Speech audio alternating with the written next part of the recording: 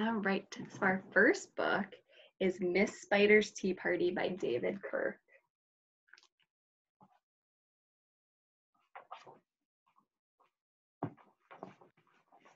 Miss Spider's Tea Party, Paintings and Verse by David Kirk.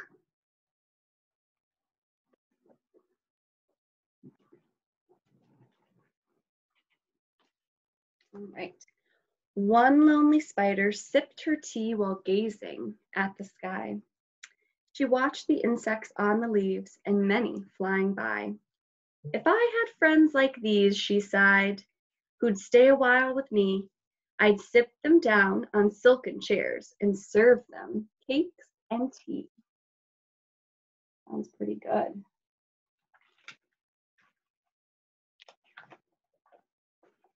Two timid beetles, Ike and May, crept from the woodwork that same day. But when Miss Spider begged, "Please stay," they shrieked, "Oh no!" and dashed away.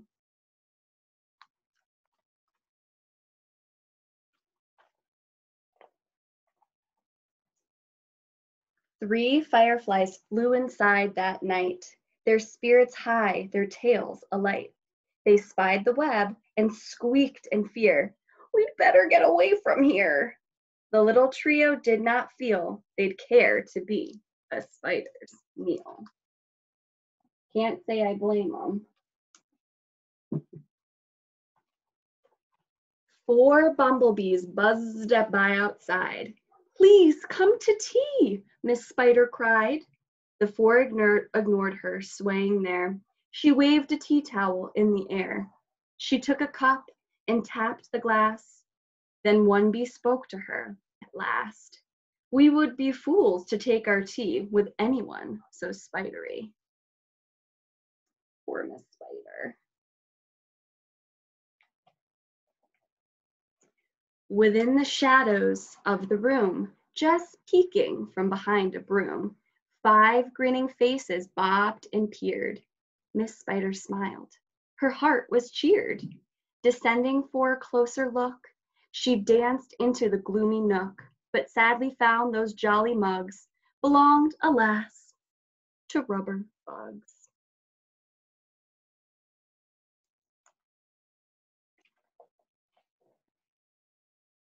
Some ants strode in, they numbered 6, but ants with spiders will not mix. She brewed them tea from hips of roses, the proud platoon turned up their noses.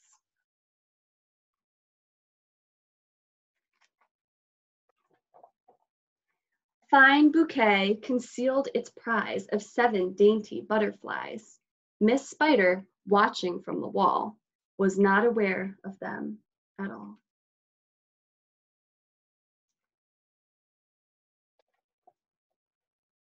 The tea table was set for 8 with saucers, cups, and silver plate.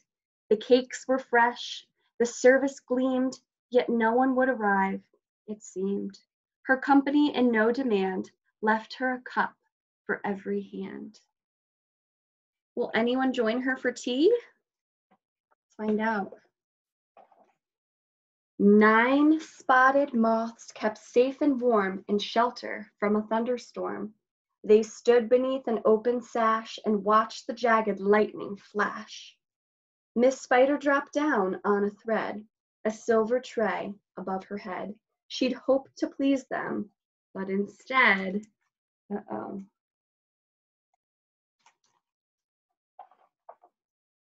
they flew away in mortal dread.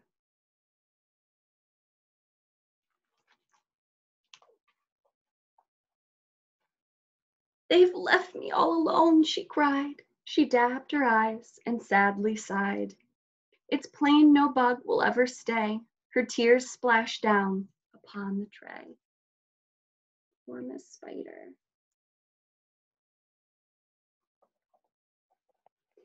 Ten tiny steaming cups of tea were perched atop her trembling knee. She sipped and sobbed, then heard a cough, and turned to see a small, wet moth, a fragile thing so soaked by rain, his wings too damp to fly again.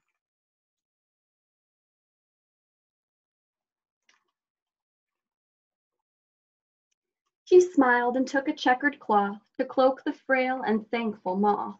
They talked and snacked on tea and pie until his tiny wings were dry. Then lifting him with tender care, she tossed him gently in the air. It's like she sent him on his way with a piece of pie. The moth told Ike, then Ike told May, who went from bug to say, there is no reason for alarm. She's never meant us any harm. So later on that afternoon, assembled in the dining room, 11 insects came to tea to share Miss Spider's courtesy. Look at that, look at all of her guests. We've got 11 bugs. Moth, looks like we have some crickets, some beetles, some bumblebees over here. Like they're having some fun. 12 tender violets in a vase presented at Miss Spider's place, set by her chair so neatly spun. She munched the blossoms one by one. Her friends were glad to watch her feast upon the floral centerpiece. It was a great relief to see she ate just flowers and drank just tea. Miss Spider's reputation grew. Before too long, our hostess knew each bug who crawled or hopped or flew, and all their lovely children too.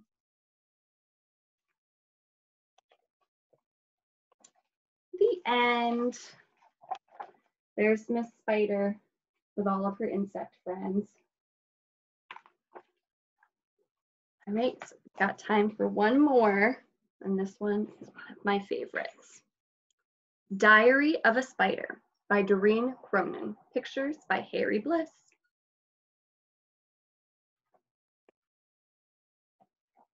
Diary of a Spider. March 1st. Today was Grandparents' Day at school, so I brought Grandpa with me.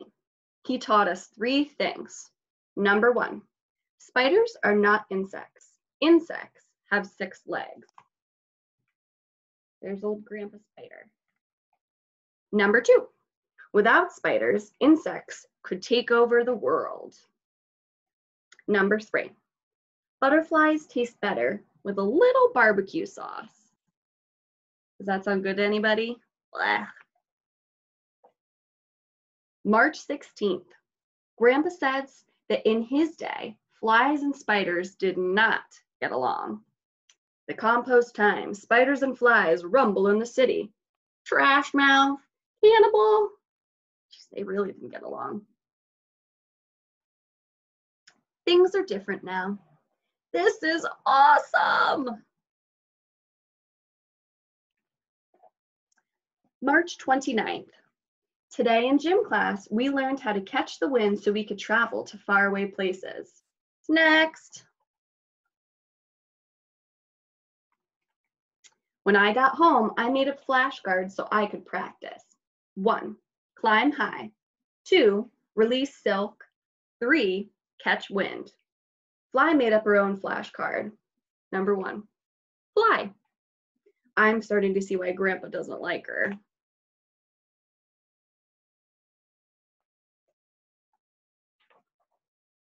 April 1st. Went to the park with my sister today. We tried the seesaw. It didn't work. We tried the tire swing. It didn't work. We spun a huge sticky web on the water fountain. Eek! That worked. April 12th. Today was safety day at school. We learned that vacuums eat spider webs and are very, very dangerous. If we hear a vacuum, we should stop, drop, and run. April 13th. We had a vacuum drill today. I stopped what I was doing, forgot where I was going, and ran screaming from the room. Help! We're having another drill tomorrow.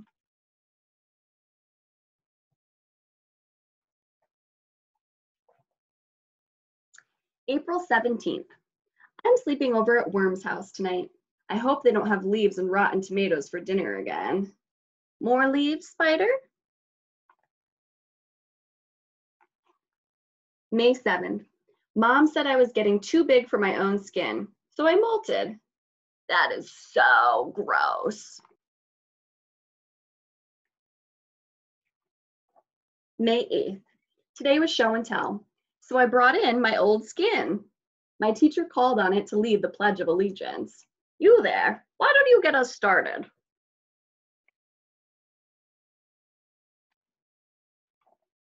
June 5th. Daddy Longlegs made fun of Fly because she eats with her feet. Now she won't come out of her treehouse.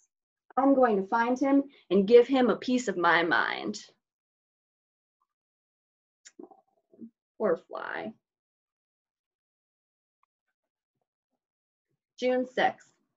I found Daddy Longlegs. He's a lot bigger than I thought he was. I gave him a piece of my lunch instead. He's huge. June 7th. Fly's treehouse blew away in the wind today. So did Grandpa. Off Grandpa goes on an adventure. June 18th. I got a postcard from Grandpa today. Dear Spider, ooh la la. Where do we think Grandpa went? I landed in Paris. French bugs are delicious. Au revoir, Grandpa. Leg of French gnat. Give it a try. Don't think I'll be trying leg of a French gnat anytime soon. June 30th. Grandpa came home today. I couldn't wait to hear about how he rode the winds all the way over the ocean. Turns out he caught a breeze to the airport and napped in first class.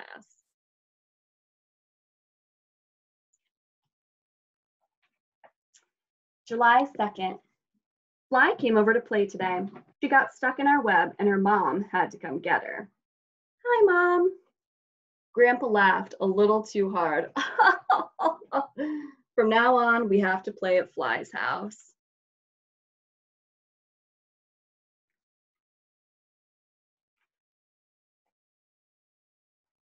July 9th. Today was my birthday. Grandpa decided I was old enough to know the secret to a long, happy life. Never fall asleep in a shoe. Wise words from Grandpa. July 16th. Things I scare. 1. Fly's mom. It wasn't his fault, Mom. 2. Tiny bugs. 3. People using water fountains at the park.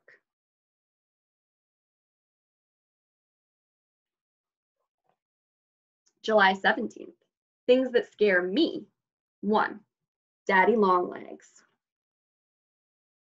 Yikes. 2. Vacuums. 3. People with big feet. No! August 1st. I wish that people wouldn't judge all spiders based on the few spiders that bite. I know if we took the time to get to know each other, we would get along just fine, just like me and Fly. The best of buds. The end. I'll see you guys next time.